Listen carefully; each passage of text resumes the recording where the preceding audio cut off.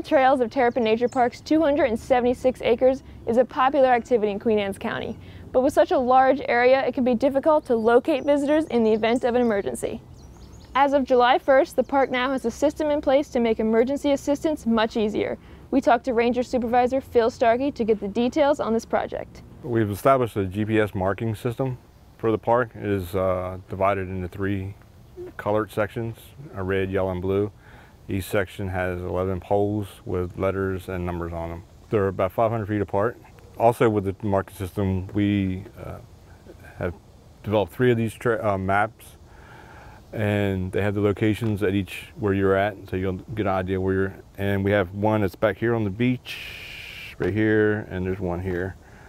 So you'll be able to locate yourself. So what happens is if somebody has an emergency, they can go to a pole.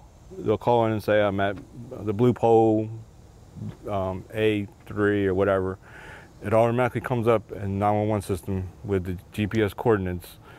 The paramedics, police, fire, whatever, they have it, it'll come across on their radios in the truck, so they can pinpoint that person's location right on the beach without riding all over the place looking for them. Last year we had an incident down here, and it was difficult for the emergency responders to locate the person on the beach. So I met with the DES department, and we brought in the GIS department.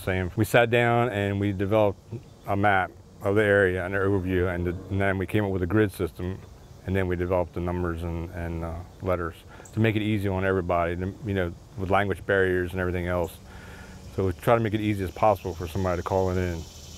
The poles, the numbers themselves are actually glow at nighttime. That's why they're on black placards. The white letters glow at nighttime, so if somebody's out here at nighttime and they get lost, they can call it in too. For more information, you can visit the parks page on QAC.org. I'm Mallory Drummond, and thanks for watching.